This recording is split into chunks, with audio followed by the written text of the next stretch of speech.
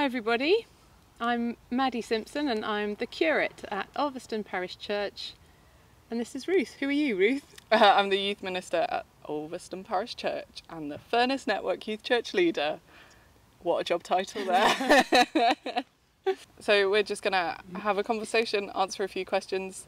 A lot have been submitted by other people this time. So welcome to series 2 of A Conversation with Madi and Ruth. Shall we jump in? Yeah, let's. This one first. Okay, seaside or mountains? Seaside or mountains? It's got to be seaside for me. Okay. Because I love the beach, I love the summertime. I was born in August. I'm surrounded by mountains here, but I'm not going to lie, I miss the beach and the sun. We have beaches here. You're right. I miss the sun. That you can have. How about you? I think I would go for seaside probably. I like water. I love mountains as well, but I find it difficult to get up them. So a seaside is flat, tends to be, and I can walk along it and I can paddle and it's lovely. Yeah. Mountains, lovely once in a while, but hard work. Nice to look at. True, and in Cumbria you can sit on a beach and look at the mountains. Or stand on a mountain and look at the beach, so we're sorted. Completely spoiled. Yeah, exactly. Right, are we ready for serious question number 1? Ruth, what was it, or who, or anything, that made your faith stick? Particularly if you first knew Jesus from a young age. That's a really great question. So I think it was a lot of different things. So I grew up in a Christian household. Mum and Dad were Christians, and we went to a small village church growing up when we were little, and we sort of stopped going there because there wasn't much for us, or my parents either, at the kind of age and stage we were. Not many other young families like that. And then one of the biggest things was a friend inviting me to their youth weekend away when I was in about, I think I was year 8 at the time, and that brought me back into church and back into a youth group. And the people who were in that youth group were some of the most influential people in me finding a faith, for sure. And I think me sticking with my faith, I can think of a few people, but particularly people who, again, have been on residentials, but as team members. And so that thing of being away from my normal life and really immersing myself in church life, because that's what residentials are. They are coming together with different people and being church for a week. And so, yeah, there are a couple called Steve and Nicola Clarkson who may well watch this, who were my youth leaders growing up, and then I now volunteer on team with them at our youth camp, and they are particularly influential people for me.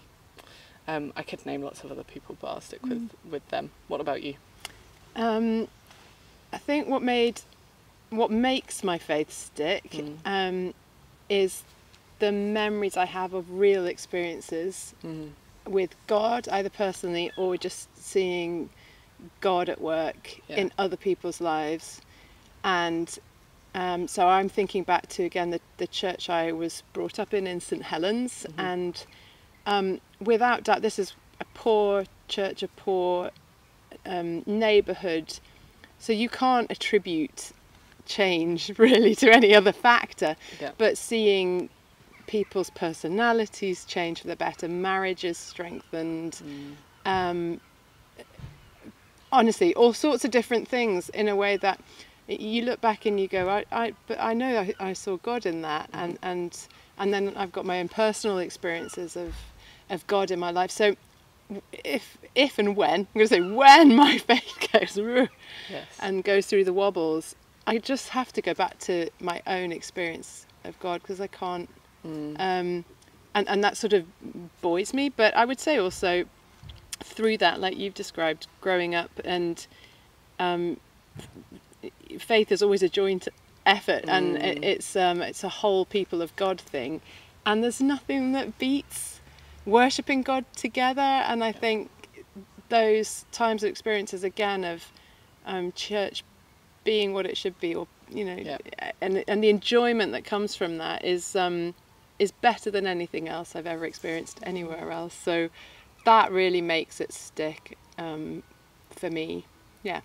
Is there a particular person that you can think of that's really influenced you in your faith or faith journey? I would say my dad and my mum, the two together. I speak about my dad more, forgive me mum, because he's no longer living. Yeah. So obviously he's sort of looming a bit larger in that respect. But they gave themselves wholeheartedly to people and to the mission of God, sacrificing a lot. And again, I was growing up in a household where I was conscious of what they'd given up in order to do that. And sorry, bugs. it's going to be the blackbird soon. Yeah. So they set a really positive example for me, and one that I wanted to live out myself, even though it was really tough. So again, seeing that firsthand and really respecting it is really character shaping. Yeah. So yeah, That's great. Mm-hmm.